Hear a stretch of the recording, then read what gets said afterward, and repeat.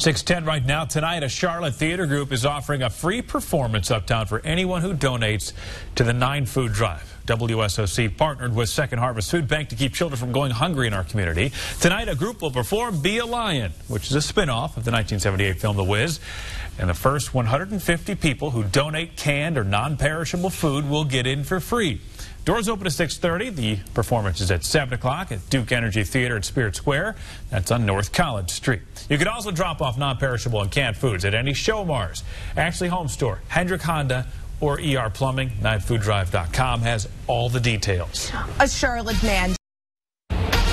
Good afternoon. I'm Channel 9's Stephanie Maxwell outside the Channel 9 studios for the 9 Food Drive. I'm so overwhelmed right now. Look behind me.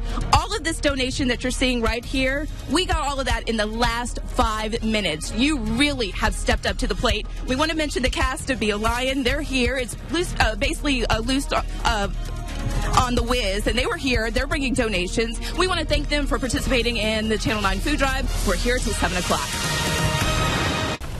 We here at Channel 9 are very grateful to our viewers because of all the generous donations you brought to our studio today. People dropped off everything they could to help feed 188,000 children in the Charlotte area who might not have lunches this summer without it. Eyewitness News anchor Stephanie Maxwell shows us how even the smallest members of our community pitched in to help. Just look at all of this food right here. The truck was empty when we started the collection, and now you can see it's full. I need somebody with muscles. Oh, we got a ton of stuff. Every one of those cans is going to feed somebody tonight. We saw the youngest children trying to help, including a girl carrying a bag nearly as big as she is.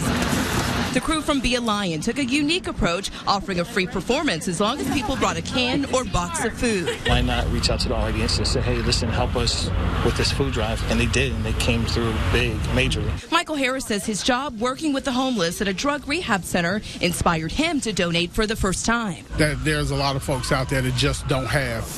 Harrisburg firefighters saw our tweets and within hours went on a huge shopping spree. As soon as we said, hey, is this something you guys want to get in on, they were breaking out their wallets. Thank you so much. Great afternoon. Throughout the day, the motivation to help was the same. I just want to do my part. I wanted to do just my little part. But one message really touched us from 11-year-old Ava Rosenquist, who asked for food donations instead of birthday presents. I wanted to help the people instead of helping myself, because I thought they needed more than I did. Stephanie Maxwell, Channel 9 Eyewitness News.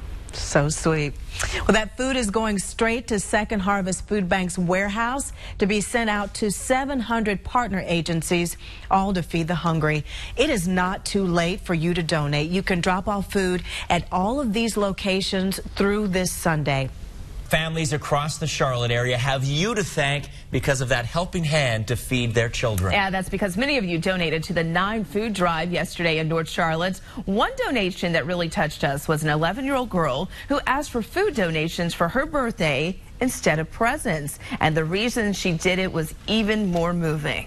I wanted to help the people instead of helping myself, because I thought they needed more than I did. Wow, if you could not make it out, you can still donate at these locations through Sunday. You can find more information at 9fooddrive.com.